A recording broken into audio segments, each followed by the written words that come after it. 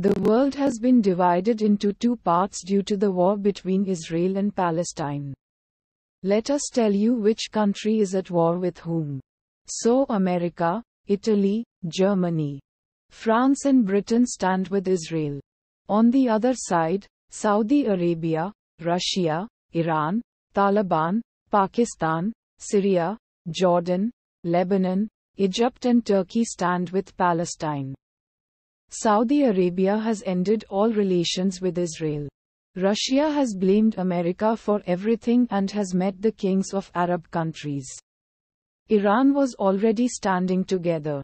The Taliban were simply seeking access to Israel and were the only ones fighting Israel. Pakistan had also already stood with Palestine. Syria is also going to join this war.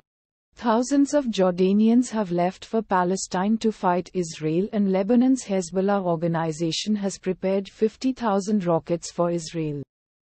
Turkey clearly said that we will stop the war, but in return Jerusalem will have to be given to Palestine. And North Korea has said for the first time that all this is the result of Israel's mistake. Seeing that so many countries have stood up for Palestine, even the superpower America is scared and is saying that this war will have to be ended as soon as possible.